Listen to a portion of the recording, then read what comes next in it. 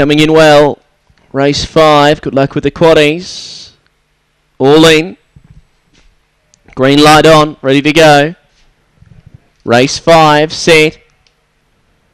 And away, Krav Maga a lot better away today. He's gone straight to the lead, settling, but shifts away from the rail, and that left Paddy's Crip Totally Fab to drive through. So Paddy's Crip's gone through to lead. A length in front, Totally Fab railing. Urana Banjo's out 3 and 4 wide. Wider than Shiro, being followed now by Moth Attack. And well back here, Mizuki, and Krav Maga's back to midfield, but the leader, Totally Fab, about 2 in front. Paddy's Crip absolutely flies.